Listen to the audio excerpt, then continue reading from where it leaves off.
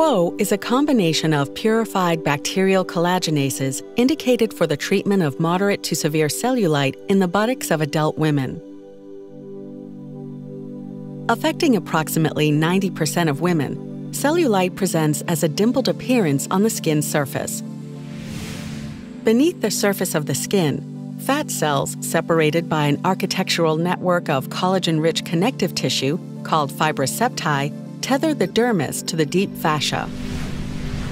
There are three main structural factors that are associated with the appearance of cellulite.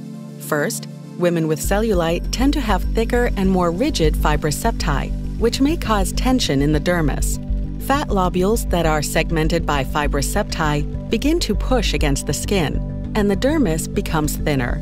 Together, these three factors contribute to the dimpled appearance of cellulite. Quo is the first and only FDA-approved injectable specifically designed to treat moderate to severe cellulite in the buttocks of adult women.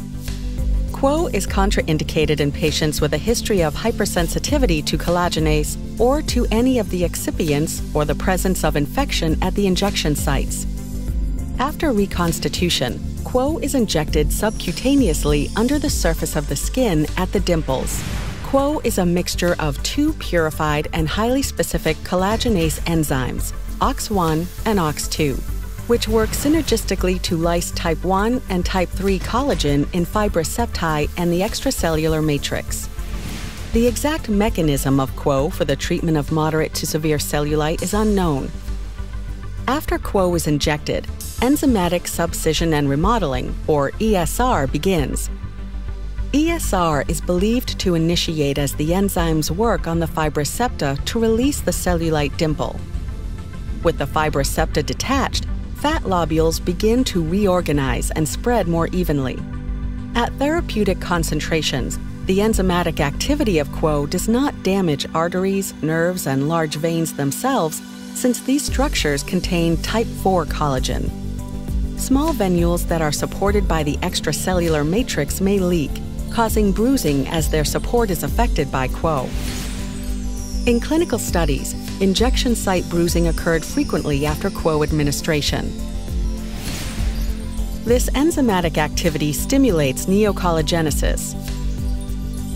From within, this collagen support network rebuilds itself in the extracellular matrix with thinner, smaller septae. These subdermal changes reduce tension and help thicken the dermis, creating a smoother appearance.